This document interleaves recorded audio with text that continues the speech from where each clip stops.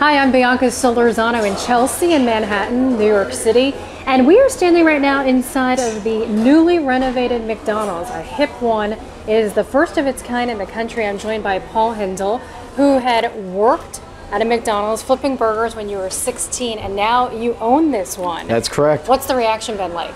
Oh, the people in Chelsea, our neighbors, have just been wowed by the store. It's so neat to see people that walk in for the first time and their jaws just drop and they go, I can't believe I'm in a McDonald's. Dropping why? Tell me about the changes. They're walking in and they're seeing, different things such as like we have free Wi-Fi.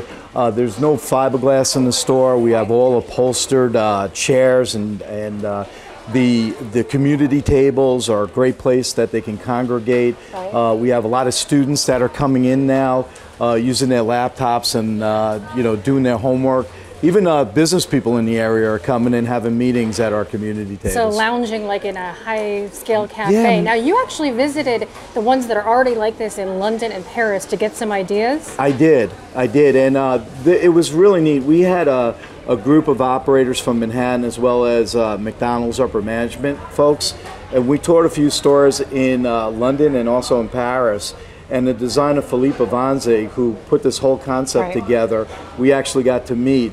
And once we saw the results that they were getting, we said, we got to bring this back to New York. And do it here. Yeah, exactly. Well, it definitely feels modern and hip and chic. Thank you. And there is a chance we might be seeing more of these upscale McDonald's popping up across the country. Bianca Solorzano, CBS News, New York.